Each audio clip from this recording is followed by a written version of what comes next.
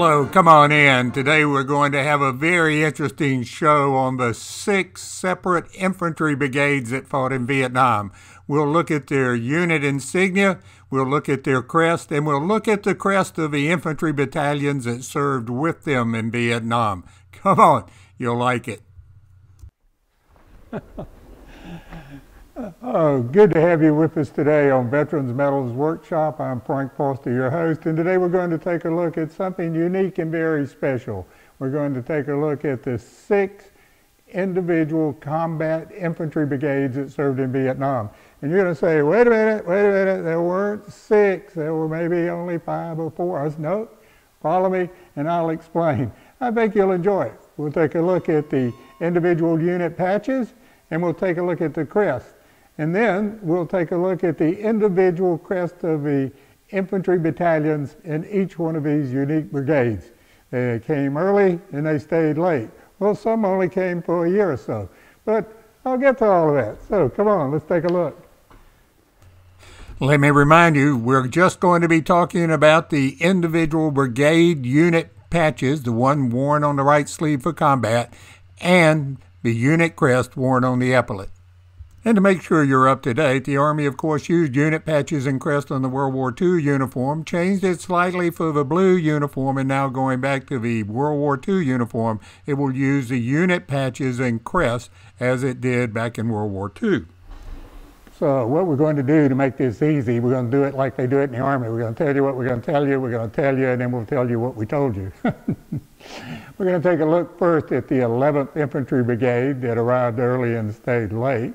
Then we'll take a look at the 3rd Brigade of the 82nd Airborne, which came on an emergency deployment with many members of the brigade who just returned from Vietnam. That was some unhappy paratroopers. Then we'll take a look at the 173rd Airborne Brigade, came early, 1965, and stayed pretty late, and is still one of the key units in America's defense. And we'll go on and then take a look at the 196th Infantry Brigade, the 198 and the 199. And they have some very special, well, symbolism in their unit patches and in their individual crests. But something even more special that you'll see nowhere else, we're also going to take a look at the unit crest of each one of the individual infantry battalions in that separate brigade. Ha, pretty cool, huh? Special thanks to Medals of America for all the help they've given us in putting this program together. And if you like, let me know and I'll run a little special on that story one day. And then don't forget, if you want to see us again, please give us a like and subscribe. All right, let's start. The 11th Infantry Brigade arrived in Vietnam in December of 1967 and it stayed until November of 1971. Along the way, it was combined with the newly formed Americal Division, but we really want to talk about the 11th Infantry Brigade and the 4 infantry battalions that served in the 11th. So let's go take a look. The shoulder sleeve insignia of the 11th Infantry Brigade is a shield, oblong in shape and arched at both ends. It has a vertical white arrow between 2 inwardly curving white arrows. The upper area being between the curved arrows is red, indicating enemy territory, and the colors blue and white indicate the traditional colors of the infantry. The sweeping prongs simulate the elements of a unit in attack and resemble a trident, which also alludes to amphibious assault.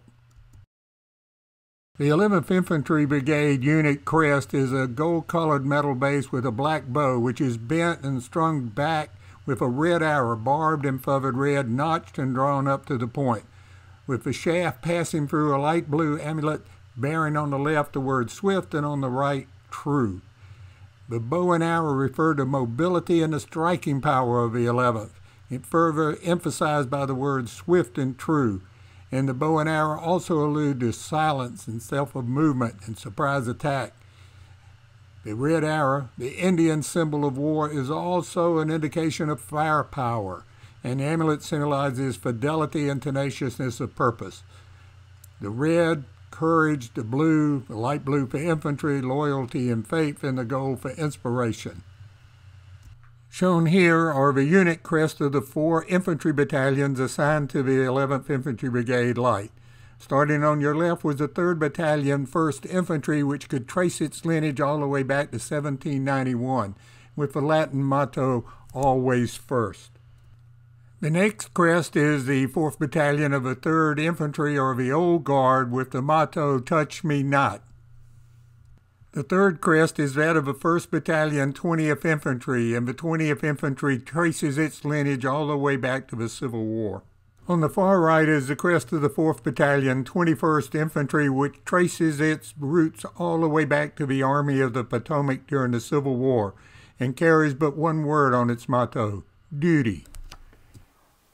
The 3rd Brigade of the 82nd Airborne Division did not know that it was going to Vietnam, and it got rushed there right after Tet and stayed about a year. There were a lot of kind of unhappy paratroopers that deployed with the 3rd Brigade because, well, several thousand of them had just returned from Vietnam. But the Army had an emergency, and the 3rd Brigade of the 82nd went. And I want to show you not only, of course, their unit patch, but also their individual unit crest. I think you'll find it rather interesting and historical. The shoulder sleeve insignia of the 82nd Airborne Division is a red square with a blue disc in the center, and inside that disc are 2 white letters on an arch called AA, which stands for the original 1918 designation of the division as the All-American Division. In 1942, a blue tab with the word Airborne in white was added at the top. The crest shown on the right is a fleur-de-lis, which represents the battle honors earned in France during World War I. The wings are symbolic of the division's mission, and the motto, "In air and on land," express the mission of the 82nd Airborne. The current unit crest of the 3rd Brigade, which is Special Troops, is shown at the top. The 3 battalions that composed the 3rd Brigade in Vietnam were the 1st and 2nd Battalion of the 505th Airborne Infantry, and their original crest is shown in the lower left with a leaping panther and the winged red arrow point at the top indicating their first jump into Sicily, and the motto H-. You'll see several other variations of the 505th Airborne Infantry Regiment crest. I wouldn't want to shortchange them because they are a remarkable unit. The unit crest of the 1st Battalion 508 Infantry is shown here. Their motto is "Fury from the Sky," but I couldn't resist showing you a couple of other variations down below, which you might see indicates their other nickname could be the Red Devils. The 173rd Airborne Brigade was the first real combat unit to arrive in Vietnam, and it came in 1965, and it stayed until 1971. Originally around Bien Hoa, and then on up to, An Khe, and then Tuy Hoa North, and then it ended up in Bang Sang, so for those of you who tracked it. And we're going to take a look at the 4 battalions of the 173rd Airborne Brigade, because I think you'll be interested in their unit crest. It's pretty slick. And I got a special surprise for you. I'll throw in a patch of a long-range reconnaissance patrol. The 173rd Airborne Brigade unit patched is a winged red bayonet, and the wing alludes to the fact that the brigade is an infantry brigade on airborne status, and the red, white, and blue are the national colors. The brigade unit crest is a simulated parachute and stylized wings, referring to the airborne mission of the brigade. The unsheathed sword pointed to the base, implying from the sky to the ground, and the kilt against the red section of the parachute canopy alludes to the combat assault jump made by the brigade in February of 1967. It was the first jump made by any unit in Vietnam. The single sword also refers to the brigade's first, such as the 1st American Ground Unit in Vietnam, 1st in War Zones C and D, and 1st in the Iron Triangle. The 173rd Airborne Brigade had 4 infantry battalions. The 1st, 2nd, and 3rd of the 503rd arrived in country with the brigade, and the 4th Battalion of the 503rd was added in country. The unit crest of the 503rd shown here is blue and white for the infantry and symbolizes a parachute jump on the corregidor known as the rock. The 3 parachutes on the wedge above the rock indicate 3 other battle honors from World War II. Additional variations of a 503rd patches are shown here. I just couldn't resist a couple of them. And on the far right-hand corner is a unique patch of the 173rd Long Range Reconnaissance Patrol. Say, if you enjoy this series we've been doing on unit patches and unit crest of all the infantry units, and we can do armor, aviation, you name it, but they all come from Peter Morgan's great book, U.S. Military Patches, available for you on Amazon or at Medals of America Press or at Medals of America in Fountain Inn. So that was a quick commercial in case you didn't catch it. The 196th Infantry Brigade came to Vietnam in 1966 and stayed until 1972. It was one of the last combat brigades to leave Vietnam. I think you'll find the unit patch very interesting, and we'll also take a look at the battalion crest that served, the infantry battalion crest that served in the 196th Infantry Brigade. The 196th Light Infantry Brigade shoulder sleeve insignia is an oblong blue shield at both ends with a double-headed match crossed and looped at the bottom and inflamed at both ends. The color blue is used to denote infantry, and the yellow and red allude to both the cavalry and the artillery. The double-headed match was used during the days of matchlock muskets, was lighted at both ends to ensure readiness. A unit crest is a silver and enamel device consisting of a blue powder horn with a red string looped around a yellow vertical arrow. The arrowhead on the center fold of the silver scroll arched from the ends of the powder horn, simulating a bow. Between the motto, ahead of the rest, in black. The powder horn is an American symbol for readiness of the rifleman, and it's used to denote the organization's preparedness. The arrow and the bow-like scroll refer to the bow and arrow on the seal of the state of Massachusetts, alluding to the home area of the brigade, and the colors of the 3 basic combat arms colors: blue infantry, red artillery, and yellow armor. 5 infantry battalions served with the 196th Light Infantry Brigade. The first, and starting in the upper left-hand corner, was the 2nd Battalion of the 1st Infantry. Then to the right was the 1st Battalion of the 6th Infantry. Then the far upper right-hand corner was the 3rd Battalion, 21st Infantry.